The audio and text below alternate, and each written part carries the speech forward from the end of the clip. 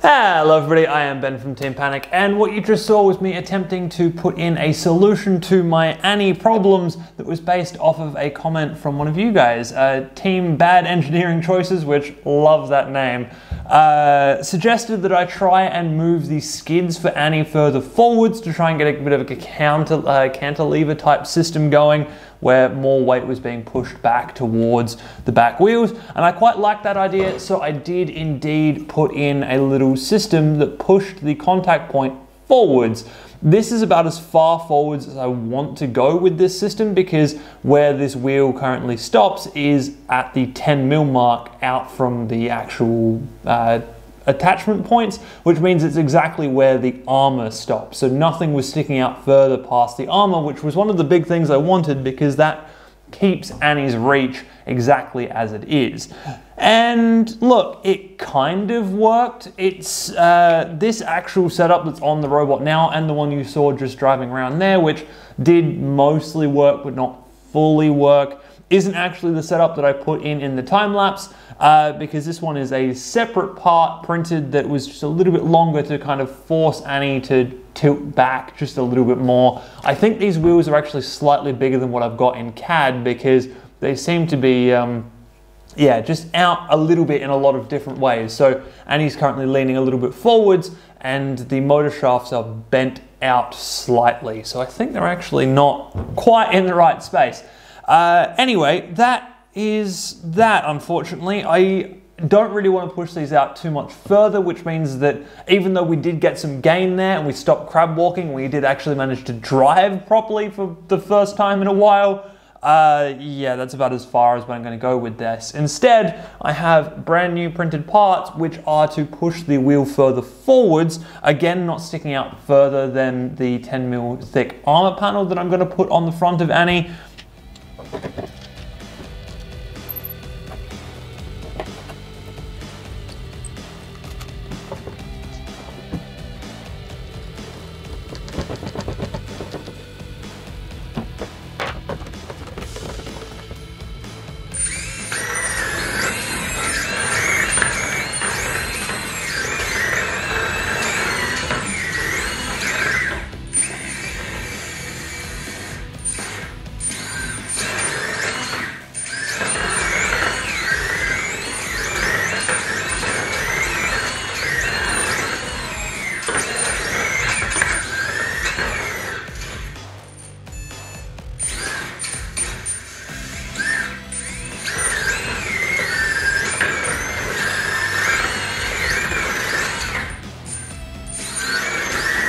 There we go, that worked quite well. Now, some of you may have realized that these wheels aren't as far forwards as they possibly could be. They could be another kind of 10 to 15mm more forwards, but as they currently stand, they will actually sit behind 10mm front armor. Only just, like these edges of these wheels are probably like 1 or 2mm behind 10mm thick front armor. And so they are still kind of in the way a little bit. I don't know how I'm going to deal with this problem. Yeah, it might end up being that we run 10mm front armor on Annie and also 10mm back armor. And then when I'm versing a big horizontal, I'll run the back armor into them and not the front armor. Maybe. We'll see. I haven't really thought too far ahead on that one. But the drive system works really well with these front-wheel drive system. The only thing I don't like about doing it this way is it's going to mean that I can't self-right anymore. At least not like pushing off a wall or something, because the old version of Annie with the wheels at the back and heavy motors at the back was able to like upside down drive off a wall and kind of flip back over and would be okay. In this version, I'm just going to have to stay upside down and keep hitting things and hope that the gyro forces and the forces out of hits are enough to force me back over onto the wheels. Anyway, I think we're going to run Annie like this for the time being. We'll see how all of this goes. And yeah, if it goes poorly in the next meet, whenever that next meet actually happens to be, we will obviously change back and do something different. But for now, let's cut some pieces.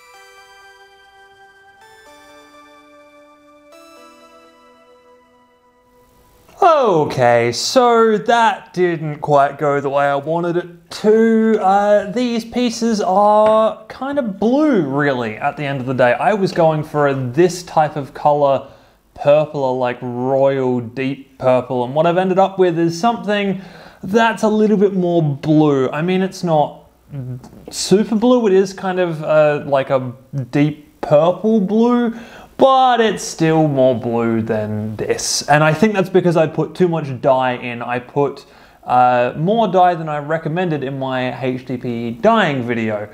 So it's not the most blue thing, like this is blue and that's a kind of, yeah, like I said, it's a deep purple, but it's just not what I was going for. The really annoying thing is some of the 3D printed standoffs that I used, which these are really hard to see, but these came out more the deep purple color that I was looking for, which these are nylon, I believe, whereas yeah, these are HDPE. So I'm really quite confused as to how this all happened. Like I said, I didn't put too much dye in, but it shouldn't have gone blue, I wouldn't have thought.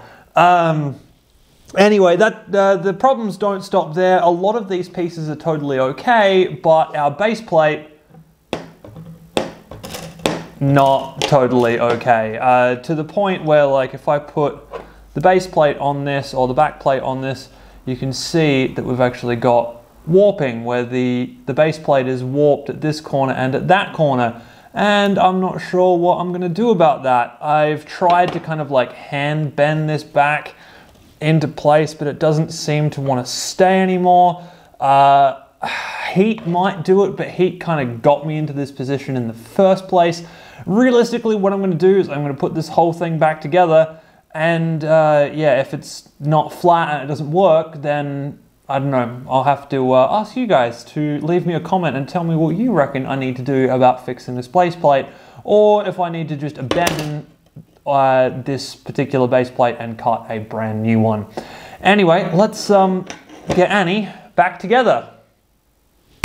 And there we go. She's actually come out pretty well out of all of this. I'm actually fairly happy with everything.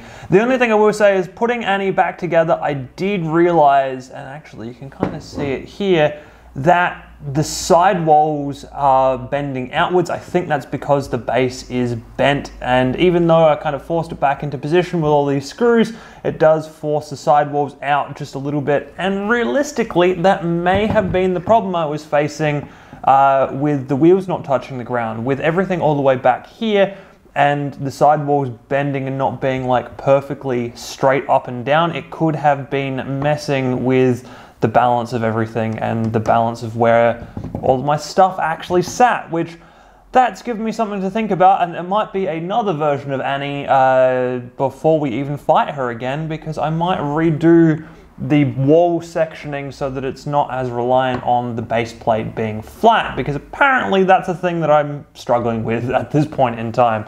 The good thing about the front wheel drive system though is that there is a bolt holding the face plate into the actual weapon mount, which shores that up at the front, which means that the wheels are going to be straight, which is really good. Of course, there is one thing that we're missing right now. So let's get that all sorted out, because we can't have Annie without a face. That's just not right. So we're going to get her all set back up again. We're going to use some foam tape as usual. Got to have the shock mounted googly eyes. It's the best type of armor you can have on a combat robot.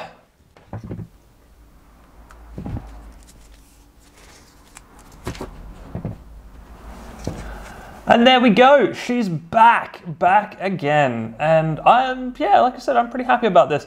The only thing I will say is, of course, that the wheels being at the front now are a little bit more exposed than they were previously. But that might be okay. We'll see. We'll have to put Annie into some combat and work it all out. Anyway, I hope you have all enjoyed that one, and I will see you in the next video.